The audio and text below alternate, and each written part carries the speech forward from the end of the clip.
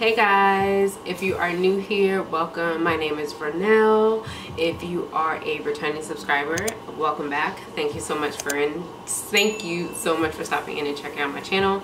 I am going to be showing you guys this makeup look. This is the driver's license passport makeup look. It's a simple look but very effective. I really like it. It's super natural, super just flawless, but still very clean, so I really like it. And I need to do a new passport picture, so I figured I'll share the look that I'm going to be doing with you guys. Maybe I'll show you my passport picture at the end of the video if I get it done in time. But yeah, I hope you guys enjoy this video. All the products that I use will be listed down in the description box as usual. Yeah, I hope you guys enjoyed the video, and I will see you guys next time. Bye guys.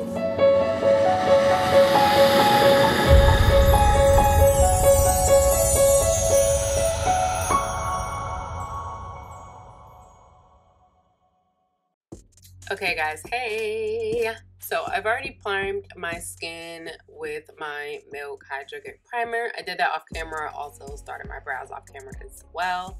So first I'm going to go in with my contour stick, and I just apply that to the hollows of my cheeks, my temples, you know, down by like your jawline. And then I went in with some concealer to highlight underneath my eyes, chin, nose, and forehead. And I'm just gonna go out and blend it out with my beauty blender and my contour with a brush. I'm kind of doing like the under foundation contour highlight thing. I've been doing that a lot lately just in general, but specifically for this makeup look, I feel like it just gives a nice natural look, so everything's not super harsh when you're taking like a picture, especially for my passport picture. I just want it to look like almost like a no makeup look, but also look like I made an effort to look good for my picture. So just a little bit of both, and I just go in and I don't apply like heavy highlight concealer. I just apply a little bit just to brighten up, to cover up some of that darkness, make me look awake, you know, make it look like I tried. This is pretty much this makeup look. I want to look like I tried, but not try too hard. Next I'm going to go on with some color corrector above my lip, and I go on with a little bit, not under my eye all the way, but just kind of like where that little V kind of hits, like almost where the little dip is. I put some there just to kind of brighten that up. I do tend to get dark around there sometimes, and then you honestly don't ever realize it until you like take a picture, and then you're like, oh shoot, my eyes were like dark. So I just do this kind of like preventative. Next I'm going to go in with some cream blush, and I kind of do like, I don't know, I saw this on TikTok one day and I'm gonna try it, and I actually liked how it turned out. Had I been a little bit more precise with the blush, but it kind of like bring it over your nose and all that kind of stuff. So I liked it. It looked nice underneath my foundation, so I'll take it. Next, I'm going to go on with a full coverage foundation. I am going to do a full coverage foundation. You can do medium if you want. I feel like this one, since I used a brush, it kind of gave more of like a medium to full coverage, but I did want my face to, like, I didn't want nothing really peeking through, or not many blemishes peeking through. So I did go in and I do a lot of blending. I blend it out. Like, I spent a good minute blending. You want everything to be blended, you want everything to be seamless, you want everything just to look effortless, but it required a lot of effort. Okay, so that's what I'm doing. I'm just blending it out, and then I'm just taking a little bit more of my foundation and just applying it around my mouth. Again, I told you I don't want any darkness peeking through, so I just applied around my mouth, which tends to be just slightly darker than the rest of my face. And I'm just using a sponge to do that. Next, I'm going to go in and set my under eye concealer.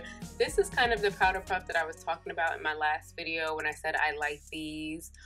It's just that my fingers get a little dirty when I use this one, but I still like using these now to set underneath my eyes. I used to do this way back in the day, but it's just become a new favorite of mine. I'm going to go and highlight with a nice kind of yellow powder.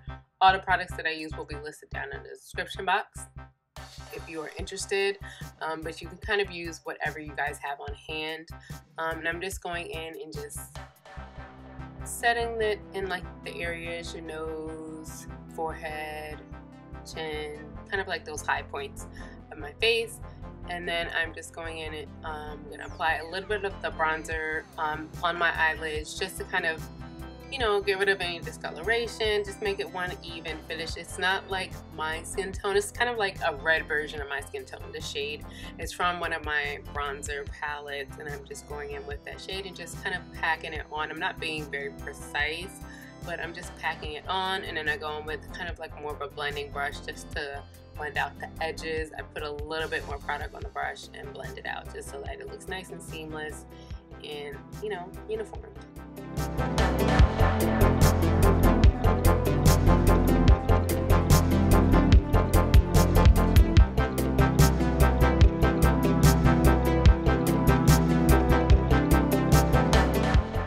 Next, I'm going to go in with my bronzer. This is like my bronzer contour that I like doing, and just going around my temples, my jawline, all those pretty much areas that I contoured. And I'm just going to go in and blend out that setting powder that I used underneath my eyes. I did use kind of like a powder that was my skin complexion to brush this away, just to make it not as bright. I do want it toned down. I don't want it to look like a night out. This is like daytime. This is like photo, professional photo ready, you know, driver's license, IDs, you know, like not doing too much. Next, I'm going to go in with a lighter shade just to blend out under my brows.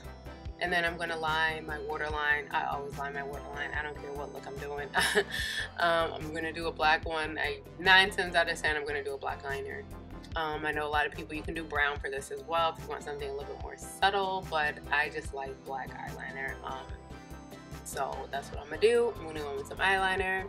And then I'm just going to apply a little bit of that shade that I used on my lid as well underneath, just to bring the look all together.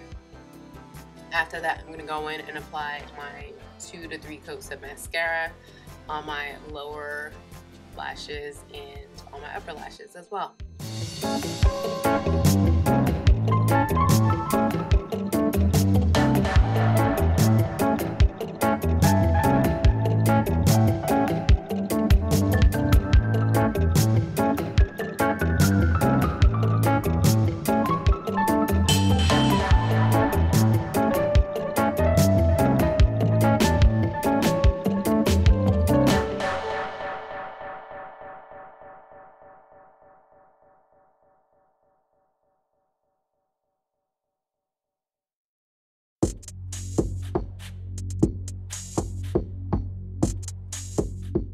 Next, I'm going in to set my entire face with my pressed powder, just so everything is nice and neat.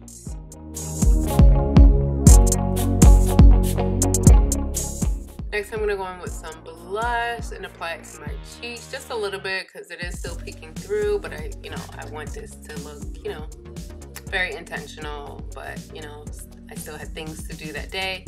Next, I'm going with my inner tear duct highlight. I did not overdo it. Usually I would like pack on my inner tear duct highlight.